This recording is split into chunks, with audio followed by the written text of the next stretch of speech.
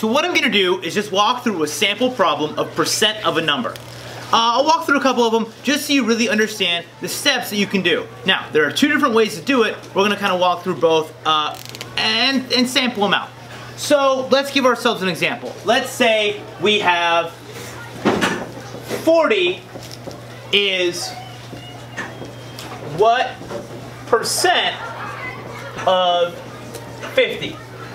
Now, the three things we need in percent of a number are part, whole, and percent. And in this problem, we have two of the three.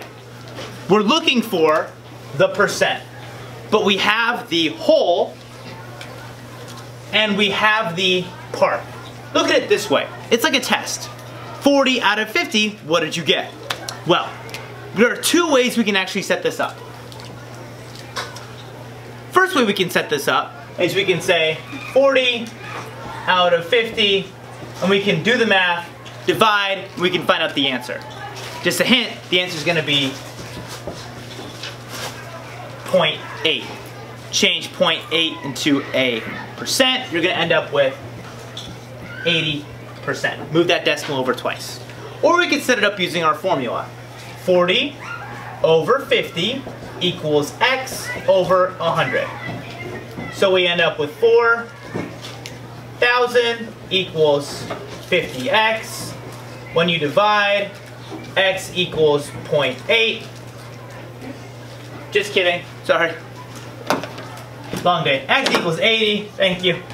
80 over 100 is 80%. So that's percent, but I want to look at if we don't know the part. X over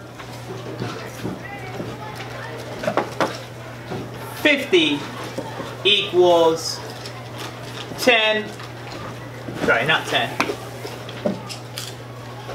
0.5 over 100. That's correct. Okay, so what this problem is asking us is, I'll write this out in words very carefully.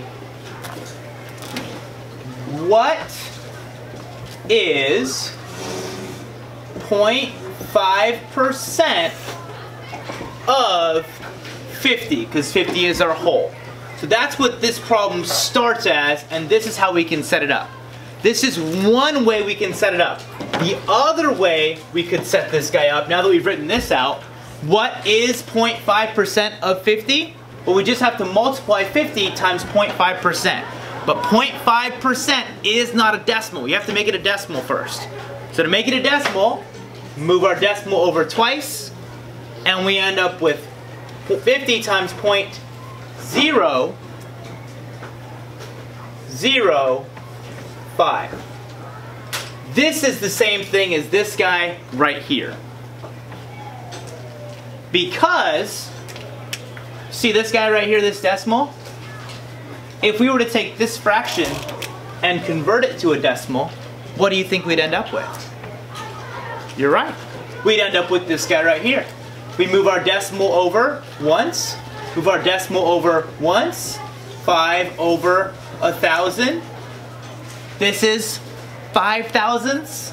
This is 5 thousandths. Multiply that by 50 and you'll get our answer of x. That's kind of looking at percent of a number using part of a percentages. Using 0.5% or 0.13%. That's kind of what I wanted to look at. Alright, now we're moving on. 6th graders can't hold still. We gotta get out of here. Good luck studying. I hope this helped a little bit. Remember to study percent, part, whole, percent. That'll help you with discount, markup, tax, all the rest. Alright, that's